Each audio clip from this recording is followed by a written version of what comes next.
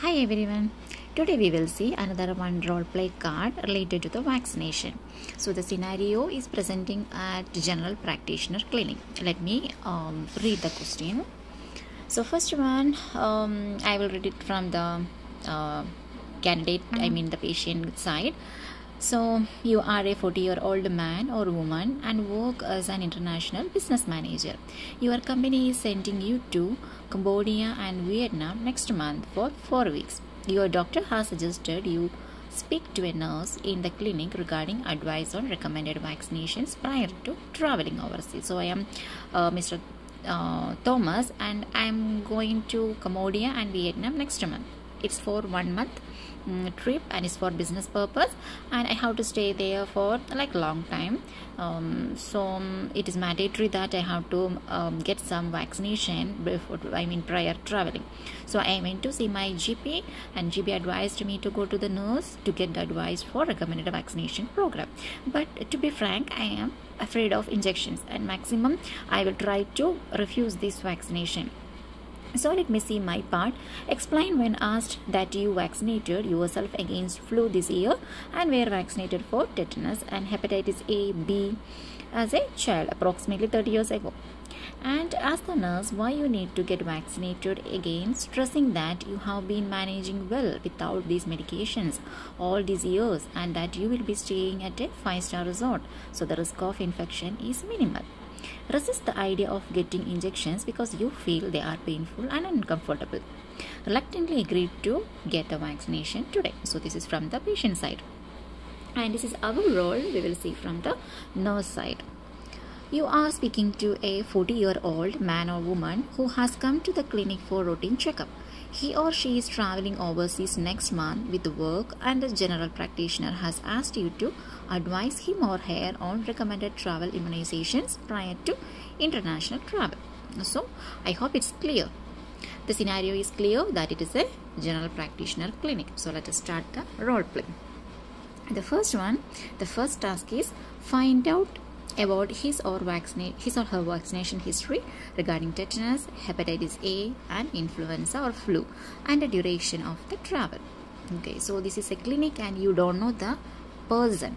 So the self-introduction and getting introduction from the patient is mandatory. So we will start like this. Good morning.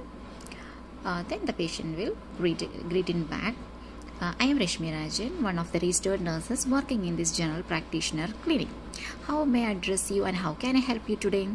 Then Mr. Thomas will explain that he is going for a trip and he wants to ask something regarding vaccination, something like that. Okay, from the nurse side. Well, Mr. Thomas, I am glad that you are going to travel abroad country, and I am glad to explain you regarding the vaccination information. So before proceeding further, may I ask you some questions regarding your vaccination history? Then he will tell, of course. Then my next question is, well, Mr. Thomas, could you please explain me whether you have received any vaccination before, like tetanus, hepatitis A and or influenza in your life anytime?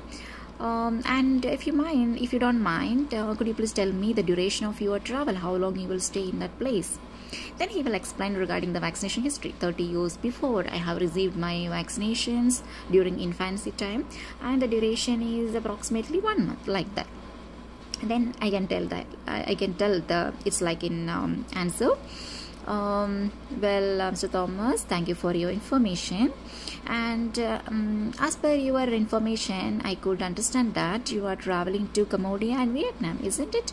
And I'm so sorry to inform you that these countries are at high risk countries, and if you travel there it is mandatory to get some vaccinations, especially this typhoid, hepatitis A and tetanus.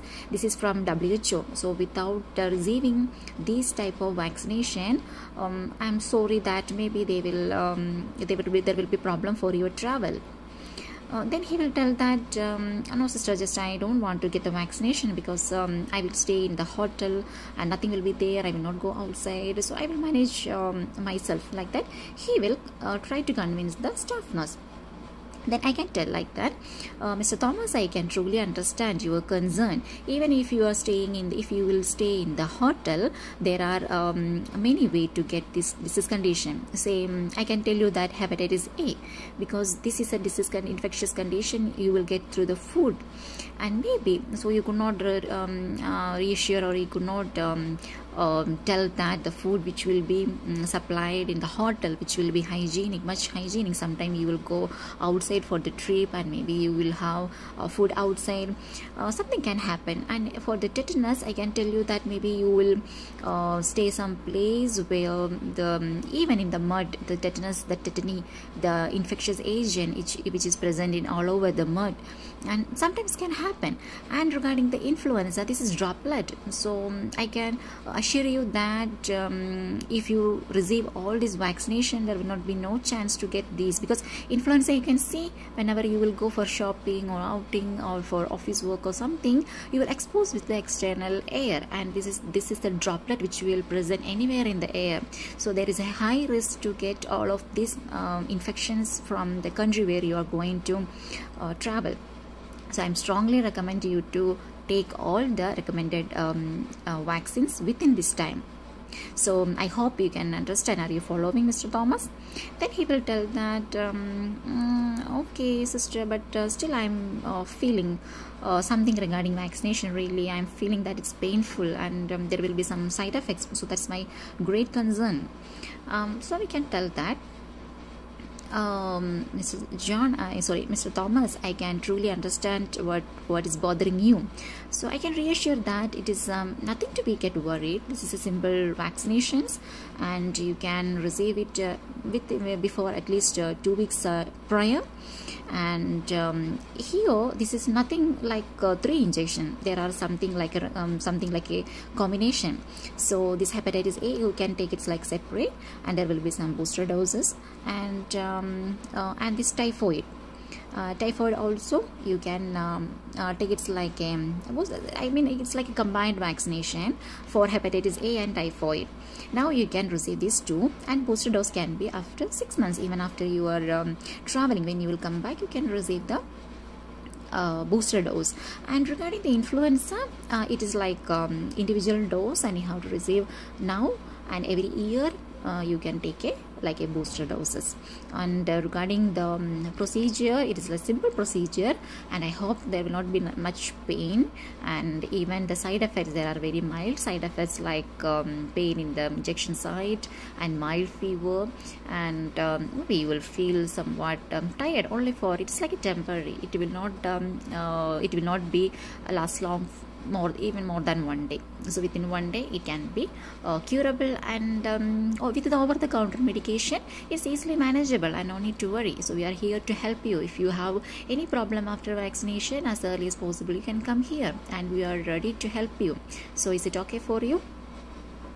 Then he will somewhat okay, and he will tell that okay sister, because it's mandatory and you are telling that nothing will happen, so I'm agreed for that. So something he will tell. Then we can tell, Mr. Thomas, I'm so glad to hear that you agreed for the vaccination. So let me check the appointment for your vaccination and let me inform you. So do you have any other concern? Then he will tell, no sister, I don't have any other concern. Please let me know the date of vaccination, then I will come. Then she will tell, of course, Mr. Thomas, so please give me your contact number. So once after the confirmation of your appointment, let me inform you. So have a nice day. So with this one, we can wind up the role play. So I hope everybody got the points. Thank you.